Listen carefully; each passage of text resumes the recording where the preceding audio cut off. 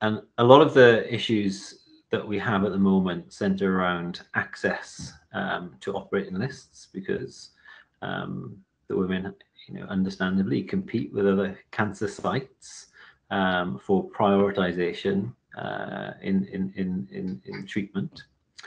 But the other issues that we have at the moment relate to preoperative diagnosis and some inequity across the region that we see in accessing this sort of gold standard part of the diagnostic pathway and workup towards treatment. And that centres on the willingness of home or referring trusts to undertake preoperative biopsies, because we recognise that it is a large workload additionally within our department to ask the radiologists to do that for all women coming to us for ovarian cancer treatment.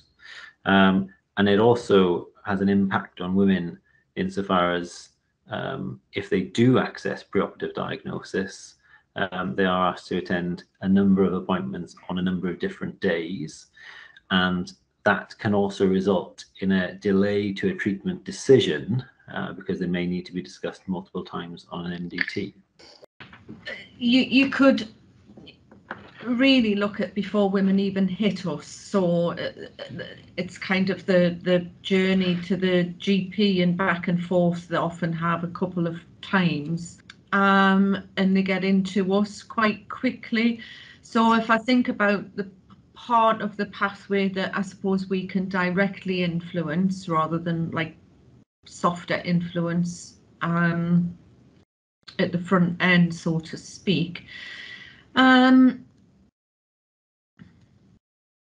there's a few things. I think that the care, the level of care that people get is phenomenal in terms of the quality of their consultations and the level of information that they're provided with. Things that I think could be improved would be environmental. The clinic environment that we have is not really fit for purpose. When you go elsewhere, it's actually quite embarrassing that you're a regional centre of excellence and the environment that you're provided with could be a lot better. But I think when patients come, they probably don't really care what the colour of the walls are. They just want to be sorted out. If they could have ring-fenced operating slots so that the patient is kind of given a provisional date at that clinic visit, and then obviously the outcome of ongoing MDTs might change that, but they're often still left with a bit of uncertainty and, well, we'll contact you with a date within the next week, and that's not ideal.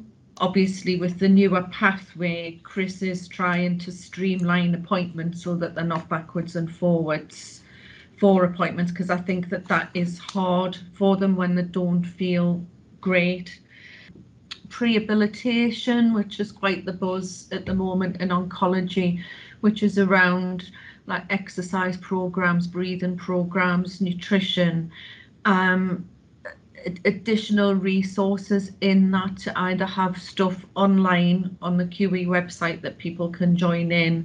And I was laughed at actually when I brought this up some time ago, like having DVDs that we can give people, and everybody was, well, who has a DVD player now? But a lot of older people would and wouldn't necessarily want to access something online. So I do think that you have to have information in a couple of different formats for people.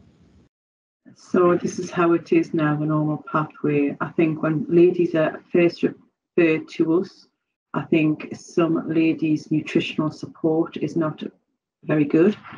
I think this could be addressed at the unit hospitals or even at a GP practice when patients are first seen. It's a very important aspect for our patients, but this is the one I've seen quite time and time again. People's lack of understanding of nutritional support, especially when we're trying to optimise patients for a treatment. It's one of the last things I feel that people understand. Sometimes some patients have a learning disability, or have a learning difficulty, or have mental health problems, or maybe just vulnerable. Again, I think when they're referred to us, we're not always aware of that from our unit hospitals or from our GP practice. I think that could be done better. I think we're very good at identifying these issues when they come to the QE, because we're able to say, oh, well, somebody needs a nutritional pack, or somebody needs some support from the learning disabilities team. When they come to the QE, it's amazing how fast things progress and the support patients get. Again, we don't always see the patients from a clinical nurse specialist point of view. It's not enough of us. And you could have 4 or 5 streams running on a Tuesday morning, and there's only currently 2 of us in the clinic, so not everybody will see a nurse specialist.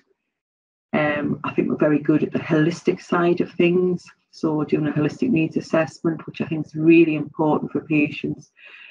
I'm very passionate, I would say, about gynae oncology.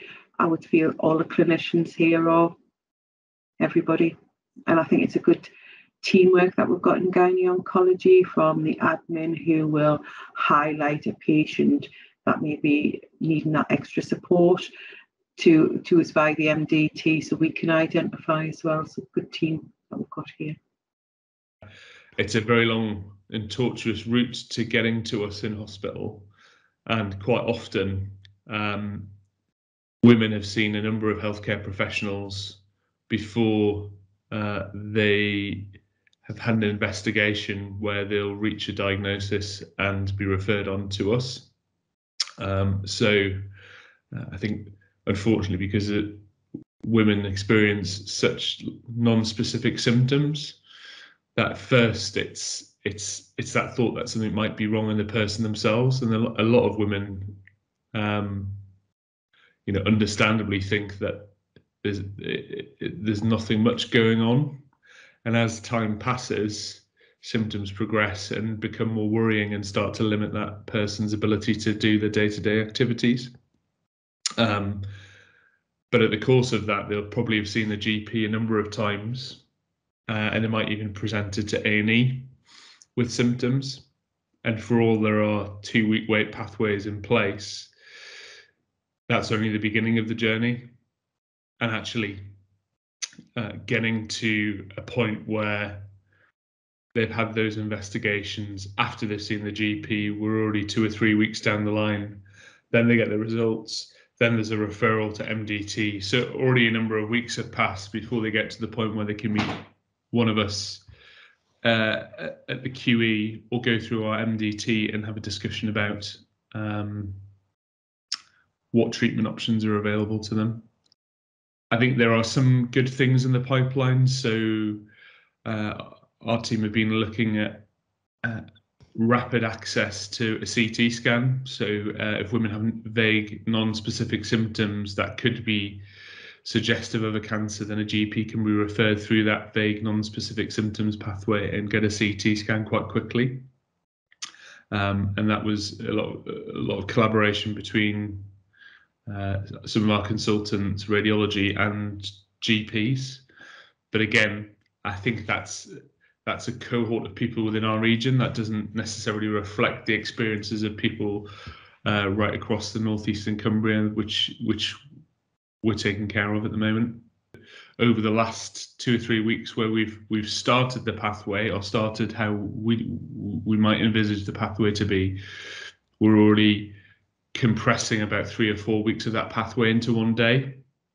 So whilst we're making headway there, I think there's headway to be made beforehand to speed up the treatment and the pathway for women with ovarian cancer.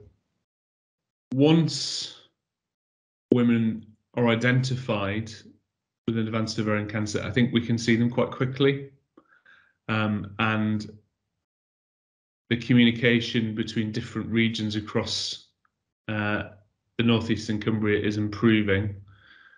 So we do find that if women are particularly unwell and they're picked up in the local units, that communication with us is very good, and we can we can salvage the treatment options for some ladies who are really quite sick by admitting them to hospital and optimising them so they're fit enough for treatment.